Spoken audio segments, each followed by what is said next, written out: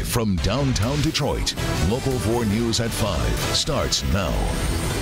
Yesterday, you saw amazing pictures from surveillance and Local 4 cameras of that Amber Alert chase. Today, we're putting you on board a police cruiser. New dash cam video. And a Corktown bar has just been condemned, and the owner says the construction crew working next door caused the damage. But we're going to begin here at 5 with the weather. 4 Live radar is lit up this afternoon with storms starting to move through. Yeah, and we've got proof, too. There's lightning from our Windsor Sky Cam just a few minutes ago. Just look at those clouds. A little dark. Sky there, exactly. Well, the fact is, though, we really need some rain after a very, very dry stretch that we've had. Absolutely. Let's start things off here at 5 with Ben. Ben. And it may be coming down a little too fast in some spots. We've got a flood advisory out now for much of Wayne County, including the city of Detroit. And this is in effect until 7:45. The thunderstorms, as we told you right before the show, have now reached the east side. And you can see there's some definitely embedded downpours within these cells. We'll start out here from the Grosse Pointes down through Jefferson.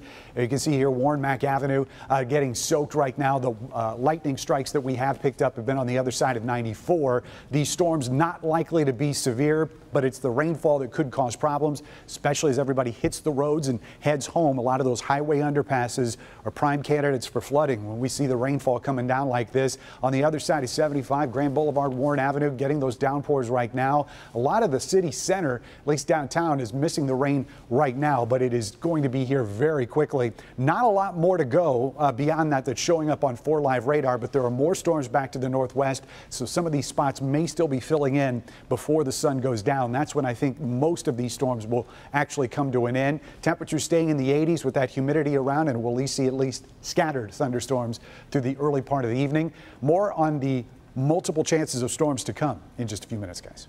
All right, Ben, now to our other top story today. A Dearborn jewelry store robbed overnight, and they seem to know exactly what they were looking for. Yeah, take a look here at the security camera video. You can see the robbers use a pickup truck to smash through the front window, and then they go on a tear through the store. Our Sean Lay spoke to the store's owner and shows us how this is just part of a tragic chain of events for him. The owner here tells me in 21 years, nothing like this has happened. I'll show you the video. It's a stolen truck out of Southgate, stolen last night, that backs right into his business. One guy gets out with a knapsack and hammer and goes right for these cases. I always felt my location is my safety. They're cleaning up the shattered glass and mangled metal door in what was the front entrance of NJ Diamonds on Schaefer and Ford in Dearborn. Its owner of 21 years, Zohair Abdelhak, trying to keep it all in perspective. I feel that I am healthy, my family is healthy, and nobody got hurt. But watch what a team of thieves did here at 4:43 this morning. A man with a bag and hammer gets out of this pickup. The driver backing right into the front of the store, destroying the entrance.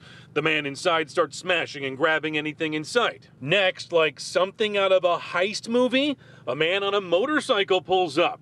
The thief in the store carries out the jewels, gets on the bike, but they know they still have plenty of time. So the driver tells him to go back in. And the guy on the motorcycle, he asked him to go once more again. So he comes again and he take more jewelry. Just look at the inside of his shop shelves and cases cleaned out of necklaces, rings, diamonds, watches, and coins, all imported from the Middle East. Abdelhak, while happy no one got hurt, he hopes the thieves do get hurt. I hope they use it for drugs, for prostitution, and I hope that they will overdose too. Some strong language there, strong feelings there from Mr. Abdelhak. You could forgive him. He's so stressed out waking up today to this break-in, then coming right down here downtown early this morning for the ending of a trial. His father was run over and killed by a driver in Dearborn back in December. That trial wrapped up just a little bit ago. The driver was found guilty. Now Mr. Abdelhak back at his shop he's had for 21 years, still assessing all the damage, guys. Yeah, just a horrible chain of events there for him, Sean. Any other similar incidents to this one? You know, we talked to Dearborn police a lot about this today, and they said no, nothing with the stolen truck and a motorcycle waiting, targeting a jewelry shop. They're checking with other municipalities, but right now, this is the only one. Okay, Sean, thanks. Right now, new dash cam video of yesterday's wild Amber Alert chase. You change lanes in the middle, you go around about 61 right now. The video shows the moment the pursuit began. It started all the way down in Monroe County. Yeah, Jason Colthorpe was the first reporter on the scene after that chase came to an end on Detroit's west side. He got his hands on the new video today. Jason, it shows just how dangerous this was, and that 2-year-old inside the car, too. I know, that's what you have to keep reminding yourself, Kim. There's a 2-year-old in the back of that truck as it's weaving across the road, fighting off an MSP trooper at one point. But the dash cam comes from a Monroe City police officer. It shows those first few moments when that the passenger in the pickup looks back to see the chase ensuing. And for a few moments, you can tell the driver isn't sure what he's going to do. On patrol just before 9 a.m. Tuesday morning, a Monroe City police officer spots Grady Barrett's pickup on 275 North. This is the vehicle northbound at the Hurd overpass. The officer moves into traffic, radios for backup, and then waits until he lights him up along with the siren. So he's not pulling over, but he's not speeding off yet. But that would change quickly as an MSP trooper takes the lead. Watch as he tries to force the pickup over, but after some cat and mouse, the pickup is able to get ahead and then speeds start to soar all the way to triple digits.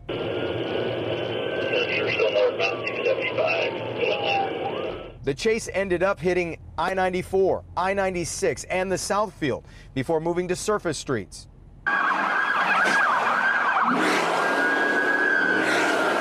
And then finally, almost an hour after it began, a trooper spins him out off 7 Mile onto Myers, and 2-year-old Sandra Renee was rescued. Her mother had this to say about the chase that put her little girl in danger. Hopefully, prayerfully, he get exactly what he deserves and don't get out of jail. She took something that started off so small too far, and he should be severely punished for all of his actions.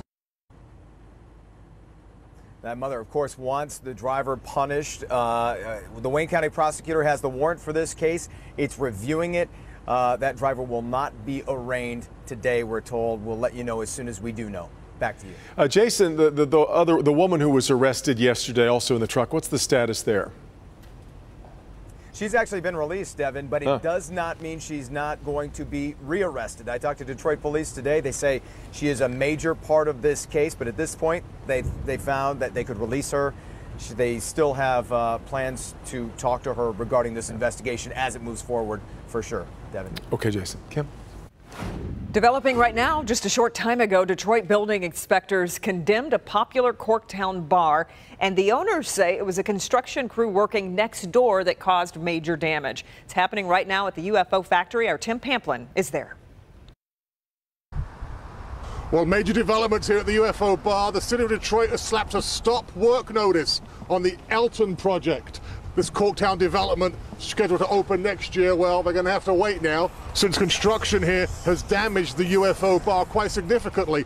A crack appearing along the entire north wall of this building, a building that the owners say has been a thorn in the developer's side. They've wanted to purchase this property, but the owner said no, not ready to sell. Then today, this. We managed to get some pictures from inside the bar. You see liquor bottles all over the place. You can actually see outside from behind the bar. Now here's an artist's rendition of what this project's going to look like, and there you see the UFO bar right in the middle of this development. I'm hearing the relationships here are anything but neighborly. Stop, I'm calling the cops. You cannot do this. You do not have permission. Stop! Stop right now! That's a representative from the UFO bar. Hey guys, bring the attorney, they're filling in the hole! Demanding that this concrete cover-up stop. So back at here, major developments in the last few minutes. You see there the City of Detroit building inspector slapping the condemned notice on the UFO bar. I suspect with that and the stop work notice, we'll have to wait for the courts to figure this one out. That's the scene in Corktown. Tim Pamplin, Local 4. All right, Tim. Now today in Washington, 2 bills getting major attention, but for different reasons. President Trump with strong support of big changes to legal immigration with support for a merit-based system. President also slamming a different bill imposing sanctions on 3 countries, including Russia. Blaine Alexander joins us from Washington. Blaine? Well, Devin, President Trump said that this would be the biggest change to immigration policy in more than 50 years, and already it's drawing criticism from both parties. President Trump, an outspoken opponent of illegal immigration, today backing major changes to legal immigration, endorsing a bill designed to cut the number of people entering the U.S. This competitive application process will favor applicants who can speak English, financially support themselves and their families. The plan, introduced by GOP Senators Tom Cotton and David Perdue, would consider education, ability to speak English, and high-paying job offers when granting visas. The goal, limit entry of low-skilled workers. I think the more we have this conversation publicly and ask America who ought to get a green card in this country, the more momentum there's going to be, the more support there's going to be. On Twitter, Senator Lindsey Graham calling the proposal devastating to his state, which relies on immigrant workers. To cut immigration by 500,000 people, legal immigration, doesn't make much sense. The president backing that bill after signing another reluctantly, imposing sanctions on North Korea, Iran, and Russia. But almost immediately afterward, the president releasing a statement slamming the measure he just signed, saying he favors tough measures, but calling parts of the legislation significantly flawed, even unconstitutional, leading to questions about whether Russia will actually face punishment for its election hacking.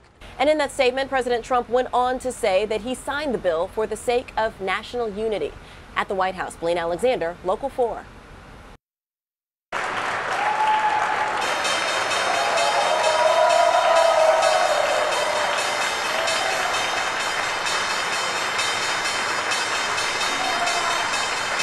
Okay, and there you have it. For the first time ever, the Dow has closed above 22,000 points. This makes 6 straight days the Dow is closed at an all-time high. The market was helped by a surge in Apple stock, which climbed 6%. The Dow is now up 3,600 points since President Trump's victory in November. And Local 4 News at 5 is just getting started today. Sure, much more ahead in this next hour, including a frantic search through the rubble after an explosion at a school. And a warning for folks heading up north crossing the Mackinac Bridge. Nick? A pharmacy break-in here on Verner Highway in Detroit, not like any other though. A U-Haul smashing right through the front of this business. You'll hear from the pharmacy owner and why he says you can expect more things like this to happen. All right, Nick, but first, there is much more to the story. Brand new information to what led to a deadly shooting at an East Side intersection. We'll have that in just a minute. Ben, it is, Devin, and a severe thunderstorm warning has just been issued for much of Wayne County, and that does include the city of Detroit. This is in effect until 6:15. If we could go to weather, hey guys, and we'll show you where that warning is posted right now. And that line of thunderstorms is very slow moving. There's a flood advisory in the same spot over the city of Detroit. That is in effect until 7:45. So 2 big threats we're watching for. 60-mile-an-hour winds possible with this storm, and the amount of rain that is coming down from this line as well. We'll have more on that as Local 4 News at 5 continues. It's new at 6. Just look at this. The family SUV is torched. It's now a ball of fire. I see flames rushing out of the windshield. I'll show you how this working mom says all this is a case of mistaken identity. So maybe you think you've got some serious challenges. Well, I want you to meet a guy who's had both legs amputated. Yesterday, the victim of a hit-and-run driver in a crash so severe, it cracked his prosthetic. He can't even use it anymore. But today he's back at work because he says you got to do what you got to do. He could use just a little boost. I'll show you how you can help. All right, Steve. Brand new information tonight in a deadly shooting at a stoplight on Detroit's east side. Now, the initial word was this deadly encounter was a road rage incident, but now we're learning more about what led to the shooting this morning at Connor and Shoemaker. Jason Colthorpe spoke with witnesses and police. The conflict began earlier in the morning, about 9 o'clock here at the soup kitchen. Witnesses describe it to me as the victim's vehicle, that white van, was leaving. When the suspect's vehicle was coming in, there was some sort of altercation and they had words. The words apparently ended with the suspect saying he would be back. He indeed caught up with the 2 men at the stoplight on Connor at Chandler Park. Witnesses said they heard between 6 and 8 shots. told them that I passed through here this morning right around 9:15 after dropping my kids off at their summer jobs. And as I get closer, I see the guy slumped over, and I see maybe a couple other cars pulling over. The 65-year-old man slumped over, had been shot in the neck in the passenger seat. A police scout car rushed him to the hospital where he died. I mean, it's senseless. It's crazy. The driver of the van was cooperating with police, although he was visibly shaken. I mean, it could be any of us, right? Driving in our car. Maybe I was driving too slow. Maybe I didn't make a left turn. It's sad. It's troublesome. It's troublesome that people are solving their conflicts this way. This way, exactly. Now, throughout this today, we've come across a lot of surveillance video. This was from the corner store near there. The shooting happens right up in here, but you can see how it's blocked. There's a witness there looking over after hearing something. This ended up being a dead end for police. More video at the soup kitchen police looked for. That turned up to be a dead end. But witnesses there tell me the other vehicle was an older beige van with burgundy trim, and this is where things get a little murky. Police think they're also looking for a smaller red passenger car that may have been involved in this shooting at the intersection. Back to you. Well, Jason, any description available of the shooter for police? There really isn't. It's very general, but in looking over all of this today, you could see just how busy the intersection was. So we narrowed this down to this accident happened almost exactly at 9:26, 27, 28, that time frame. A lot of cars going in here at the corner of Connor and Shoemaker. Police asking if anyone was here, remember seeing anything, call them. Tips are coming in on the cars. They could use some more help. Yeah. Devin. All right, Jason. Well, we are certainly hearing it, the thunder rumble outside our studios. I don't know when they installed a bowling alley upstairs here. It sounds like. It's really rocking right now. Awfully loud, and it never fails. When you want the rain, it usually comes in more than you are asking for, and that is the case tonight. Let's start with a severe thunderstorm warning, which is in effect for much of Wayne County, and this is until 6:15 tonight. You can see there's about 1.5 million people that were within this severe thunderstorm warning, and that does include the city of Detroit. Here's the latest on 4Live radar. It's not a big line of thunderstorms, but it is very intense. You can see those reds, deep red colors, indicating the heavy rain that's embedded within these thunderstorms that's right now heading towards the city center, up towards the Grosse Pointes and stretching down towards Dearborn as well. Of course, frequent lightning within these storms, but the reason that the warning is out is the wind speeds could get as high as 60 miles an hour. We're also concerned not only about the amount of rain, but the slowness of these storms. It's only moving at about 15 miles an hour, so just kind of crawling through the city right now. The back edge of it, you can see right there, is just off to the north side of Highland Park, and this is all advancing to the east, as we said, very slowly. Here to look at rainfall totals. These are estimates over the last 24 hours, and it takes about 15 to 30 minutes for the radar to catch up with the precipitation that's out there. But even those storms that did not have advisories on them dropped as much as 1 inch plus out there towards Birmingham, and then also on the west side of Highland Park. The biggest rainfall totals are out over Lake St. Clair. Now the radar is estimating 3.3 inches here. This is from 2 rounds of rain that actually went through, so no doubt that probably played into why the flood advisory is in effect until 7:45 here for much of Wayne County. Now here's a look at the radar beyond the city of Detroit. There's not a whole lot more activity out there. We still could be seeing at least scattered thunderstorms that last to the evening hours, but once that sun goes down, we should be in the clear for tonight. We'll start tomorrow dry. We'll see more scattered thunderstorms develop in the afternoon on Thursday. The severe ingredients look just a little bit better. It's still a marginal risk for severe weather on Thursday, but it'll be around this time, afternoon and evening. And then once we get into Friday, thunderstorms coming early, late morning, early afternoon, as a cold front tries to chase everything out of here. By about 2 in the afternoon, we should be on the dry side of things. And once that front exits, that's when temperatures drop, humidity goes down, and we set the stage for a pretty nice weekend ahead. Lows tonight, though, are going to be down into the mid-60s. And again, we should be dry most of the night after the sun goes down. As low as 62 out there in Lenawee County, mid-60s closer to Lake Erie. West zone lows are going to be in the mid-60s, low 60s the further outside you get towards Howell And in our north zone, we're looking at lows generally in the low to mid 60s here as well. Forecast tomorrow keeps those thunderstorms in the afternoon as we get to a high of 82. And keep in mind, the humidity still around. We will be dry again by about mid-afternoon Friday. That will last through most of the weekend before we pick up the rain again late Sunday. Again, a severe thunderstorm warning in effect until 6:15 for much of Wayne County tonight. We'll keep you on top of it throughout the show. And about 12,000 customers right now without power, according to DTE, so this is really rolling. And could be more with the winds that we're expecting. Okay, let's check in with Dr. McGeorge. About 8.5 million Americans have peripheral artery disease, but many don't know it. I'm Dr. Frank McGeorge. Coming up, the warning signs you may be missing for this potentially life-threatening disease. But first, dozens of ambulances rush to an airport after passengers on board suddenly become ill on a plane. That's next. Welcome back. An unknown odor on a JetBlue flight to Oklahoma City caused several people to get sick. The aircraft arrived this morning at the Will Rogers World Airport. Officials were called to the scene to help passengers who were having trouble breathing. At least 5 people needed medical attention. Authorities are investigating the cause. Detroit police are asking for your help finding 2 men wanted as suspects in a murder. A video from a Project Greenlight camera not far from the scene shows these 2 men walking on West McNichols at Warwick. That's east of Outer Drive.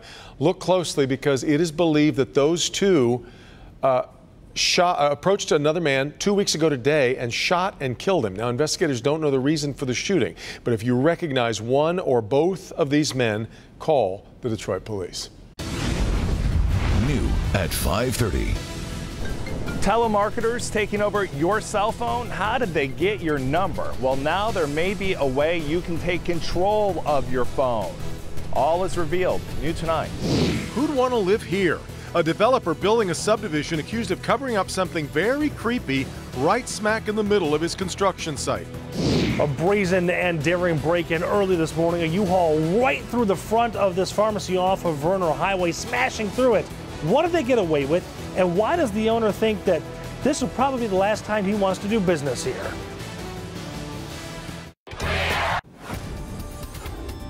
We start Local 4 News at 5:30 with the weather, and check out the hail that just is coming down in Midtown. This is from our Steve Garagiola, who shot this just a short time ago. You see it's outside of the Michigan Science Center in Midtown. And in addition to the hail, the heavy rain could be causing us some significant issues as well. That same area under a severe thunderstorm warning, along with about half of Wayne County right now, and including about 1.5 million people within this warned area. This is until 6:15. Wind speeds possibly up to 60 miles an hour. This thunderstorm now rolling inside of the city and just now starting to cross into the river and over into Ontario. You can see Belle Isle getting some of the heaviest rain, as well as downtown and Midtown right now. Definitely lightning strikes out there as well, as the heaviest rain extending just on to the east side of Dearborn. We'll look at the estimated rainfall totals so far, and keep in mind that it is still raining in these areas, and these estimates need to sort of catch up with what's out there. But already 1.5 inches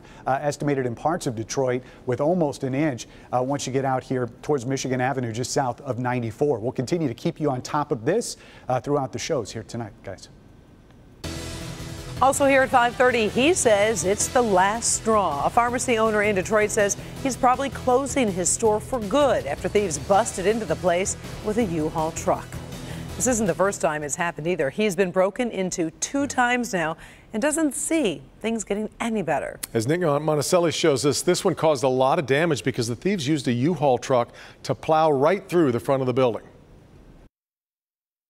Good evening. The contractors that are going to have to work on this pharmacy have a lot of work ahead of them. Just to clean up what's left here and try to patch this up. But you can see the frame of the window that was shoved in, all the busted brick and glass. But their biggest challenge is going to be up here. That steel beam right there is a part of the structure of this entire building. And because that was pushed out of the way, this section is not safe to be in. I've been in this neighborhood for 25 years, and I've seen this happen over and over again. Doesn't seem like there's an end to it. The owner of this West Side pharmacy spent hours pacing and watching, wondering what he's going to do next. Around 4 a.m., somebody took a U-Haul right through the front of the Southwest Discount Pharmacy on Verner Highway near Livernois. The U-Haul used in this case was found about 2 blocks away, but the suspects were already gone. The pharmacy owner, who doesn't want to be on camera, says pharmacy break-ins like this are becoming more frequent as criminals look for expensive pills like painkillers. Desperation. They're desperate. Because the doctors aren't prescribing and the pharmacies are really strict in dispensing.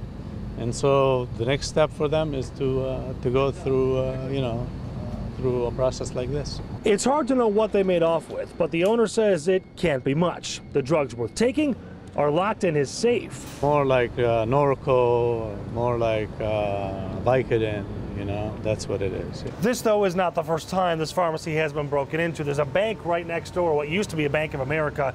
Then thieves broke in through the bank and then tried to get over here into the pharmacy. The Detroit police officers showed up as they were breaking in, though. That scared them away, but because this is the second time, the owner says this is probably the last straw. I think I'm going to sell this pharmacy. I'm not going to continue with this. It's just not worth the risk, and it's not worth the effort. In Detroit, Nick Monticelli, Local 4. Yeah, the pharmacy owner says he has thousands of patients or customers, and he's trying to transfer their prescriptions to the CVS, which is across the street. Now, a Local 4 update, getting our first look at the Taylor man charged with killing a father who was trying to defend his son. 18-year-old Stacy Rose is accused of stabbing Robert Briscoe to death. The father of 5 died just steps from his front door in Huron Township. Police say he was trying to break up a fight involving his son when it happened. Rose is charged with first-degree murder and faces life in prison if convicted. Across Michigan tonight, stories from Mackinac City and some big news concerning Lake Superior this summer. Let's take you to Kalamazoo to start out. A worker has died after a tire on a large front-end loader he was using to move wooden pallets apparently exploded. This was an explosion that was reported Tuesday afternoon at an industrial plant in Kalamazoo's Edison neighborhood. Police say other workers found the 45-year-old man with severe traumatic injuries, but attempts to save him were unsuccessful. Circumstances surrounding the worker's death still under investigation. The Mackinac Bridge Authority has issued a high wind warning tonight. The warning is for all drivers traveling across the Mackinac Bridge. You'll need to reduce your speed to a maximum of 20 miles an hour. Turn on your 4-way flashers and then use the outside lane. Extra caution should also be given to pickup trucks with campers, motorhomes, and vehicles pulling trailers, all of which are especially vulnerable to high winds. So that means with the high winds on the bridge, you slow down, you get to spend even longer on the bridge. Enjoy the view. Yes, that's right. Lake Superior's water level continues to rise for the 4th year in a row and almost broke its own record set 67 years ago. Last month, Lake Superior's water level average 602.85. We should note this number is a height measurement, not the water depth. The last time Lake Superior's water level was this high, though, July of 1950. The record was set then at 603.8. That's just nearly 3 inches higher than where the lake currently stands, its current height. The lake has a height. One person is dead, another missing after a powerful explosion at a Minneapolis prep school. The blast caused part of the building to collapse, even though it's still summer break. Because of summer programs being offered, several teachers, staff members, and students were inside the school at the time of the explosion. And there was some debris that fell from the ceiling, so we just got out as fast as possible. We smelled gas, and seconds after that, my daughter got up and was getting ready to leave out of the counselor's office and was blown back into the counselor's office by the explosion. 9 people were taken to the hospital. Again, crews are still searching for one person that remains unaccounted for. Investigators think the explosion was caused by a ruptured gas line that was accidentally damaged by a construction crew. The U.S. Air Force successfully launches an unarmed intercontinental ballistic missile. Minuteman III missile launched from California's Vandenberg Air Force Base this morning, traveled about 4,000 miles to a target area in the Pacific Ocean near the Marshall Islands. The military does regularly test missiles. It is the 4th this year, in fact, but of course it comes amid rising tensions with North Korea, which is developing right now its own ICBMs. The last Alabama inmate on the run for more than 2 days is back behind bars, though this time in Florida. That's where Brady Kilpatrick was captured last night. The 24-year-old, along with 11 other inmates, escaped from an Alabama jail Sunday by tricking a guard into opening an exit door that they had disguised using, as perhaps you've heard by now, peanut butter. Brady was the only inmate to make it out of the state, but now authorities in Florida say he will receive a special restriction while in their custody. He told us that he never stopped running, that he actually ran for 2 hours and never got pinned down. He was the only one who got out. He just picked the wrong county to come and hide out in. I can tell you this, he's not getting peanut butter. I assume not. 3 people at the home where Brady was found are now facing charges of aiding and abetting. A developer is facing charges in Tennessee after he cleared a lot. It turned out to be a cemetery. Tombstones that were once on the lot are now gone. William Barry Brown purchased that land for development back in 2013. He said he was not on site when the lot was cleared, but he is now charged with injury to cemetery property. Brown maintains the site was surveyed prior to work taking place and that he is working to restore the cemetery. Peter Karmanos is looking to make a very big sale. It's his hockey team, Carolina Hurricanes. Karmanos has offered the franchise since 1994 and says the asking price is $500 million, at least for now. He says a potential ownership group headed by sports attorneys and a former Texas Ranger CEO, Chuck Greenberg, is working on a deal to buy the team. So far, the group has agreed to a term sheet but do not have a purchase agreement. Now to good health. About 8.5 million Americans have what is known as peripheral artery disease, but many don't realize it. And that's in part because many times those symptoms can be mistaken for other conditions. Our Dr. Frank McGeorge is here with the warning signs you may be missing. Millions of Americans are unknowingly suffering from peripheral artery disease, better known as PAD. That includes up to 20% of people over age 60. Many people mistakenly consider leg pain a normal sign of aging, but it's also the most common sign of a circulatory problem called peripheral arterial disease. It essentially is plaque buildup in blood vessels that supply blood to the limbs. It could be the arms, the legs. Leg pain is not the only symptom to watch out for. PAD is also one of the most common causes for erectile dysfunction. 50% of men between ages 40 and 70 have ED, in some cases because the pelvic blood vessels have narrowed. One of the first signs of PAD is often cuts or sores on your feet and legs that won't heal or heal slowly. You may also notice your toenails or the hair on your legs aren't growing as fast. Another red flag is a temperature difference in your lower leg or your foot compared to the rest of your body. Early on, PAD can often be treated with a healthier lifestyle. Medication or surgery may be necessary for more advanced cases. Smoking increases your risk for developing PAD, so if you smoke, keep trying to quit. Left untreated, PAD can lead to severe leg pain or even the loss of a leg. Now, patients also have an increased risk of coronary artery disease, stroke, and heart attack. If you have any of the warning signs, see your doctor. Back to you. All right, Doc. Coming up, stunning new numbers showing just what the younger generation is doing when they have their heads buried in their phones or electronic devices. And here at 5:30, the one thing people under 25 are doing for close to 30 minutes every day. Also, a carjacking caught on camera takes a bizarre twist. What the guy couldn't do that forced him to go back and get his victim to help. Your cell phone number being sold to telemarketers, robocalls constantly. Well, now there may be a way for you to take control of your phone once again. This week, new at 6. Are you ready for the eclipse? A lot of people say yes, but they've been sold the wrong type of glasses for watching it. At 6 o'clock, what you really need to know to protect your eyes. Plus, pediatricians issuing some new guidelines when it comes to kids and juice. What's changed, especially for the youngest of the little ones.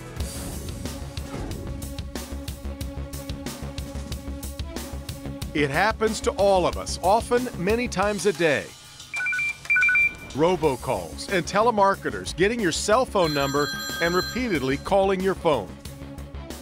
It's exasperating. Now, there are a few apps that do block certain calls, but none available right now has really been what you'd call a huge success. And unwanted calls are still getting through for people who have those apps. But as consumer investigator Hank Winchester shows us, that may change soon. We've all gotten those annoying robocalls or those messages from telemarketers. Well, now there may be a way for you to gain control of your phone. And it's actually by you using your phone. If you own a cell phone, you've probably gotten a call like this one. Hi, this is Officer Robert Edwin from IRS. A new report shows that more than half of those who own cell phones, at least 55% of you, have received a scam or a robocall in the last month alone. The cell phone scam survey conducted by a group out of Arkansas, First Orion. They're developing new technology that will give cell phone owners complete transparency by 2020. When your phone rings, you know who's calling and why. Via Skype, we spoke with First Orion CEO Jeff Stallnecker. What we don't want to do is just classify all robocalls as bad. Calls from schools, doctors, or police would still pop up via robocall. This system could get rolling on all screens by 2020. Legitimate businesses with legitimate purposes trying to reach consumers can't get them to answer the phone. And the reason for that is all I see on my handset is 10 digits and maybe a city state. The new app will debut as Caller YD, and it will be free. And there may be some more competition in this market. There are other app developers around the country working to give you ways to block those unknown numbers. Hank Winchester. Help me, Hank. All right, thank you, Hank. The new Caller YD app is in the testing phase. It's expected to come out by the year 2020. Until then, First Orion has apps available to block robocalls. So for more information, all you have to do is go to the Help Me Hank page and click on Detroit.com. Let's talk about it's so frustrating. Yes. I know. You're Endlessly. getting Yes, irritated. I know. Yeah. Let's go to Boston, where a wax statue of Tom Brady is igniting really a lot of controversy. Take a look. Some see the resemblance, but the general internet consensus seems to be that the figure really doesn't look much at all like New England's Patriots quarterback. If you're ever in the area, you want to see it for yourself. The figure is displayed at the Dreamland Wax Museum. Bernie, I'll point out that the wax figure is the one on the right. Just in case. Boom. Anybody got a rim shot in here? Hey. Thank you.